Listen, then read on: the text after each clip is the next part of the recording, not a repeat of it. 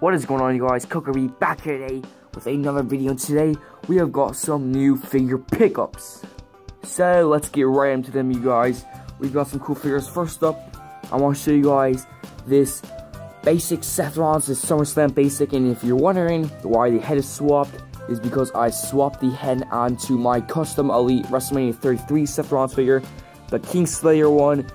And by the way, that one is almost done. So you will be seeing a video on my custom Kingslayer Seth Rollins very soon. I just love how it's, looking, love how it's pretty much turned out. So yeah, basic SummerSlam Seth Rollins. Now on to the Elite. First up, we've got an Elite Enzo Amore. So, Elite Series 49 Enzo. Yeah, I ordered this off Amazon. So, pretty cool figure. The big cast Enzo breakup was really well done. Cast delivered promo of his freaking career, let's be honest. So, yeah, this is really great looking. Then we've got the Elite 49 big cast, who, yeah, just turned heel. So, that is really exciting, I guess.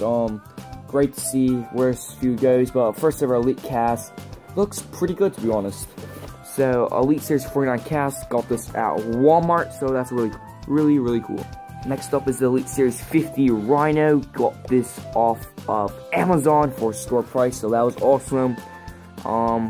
Yeah, I know the shoulders are absolutely huge on this guy, but I mean, I wanted a Rhino figure in my collection, so this is the best I got. And then we got Baron Corbin, the Lone Wolf. So, yeah, Corbin, this figure looks awesome, not gonna lie. The jacket, the accessory, the jacket, the sculpting on the pants, the head scan, and then just the colors on the figure. It looks great. All of it just looks really fantastic.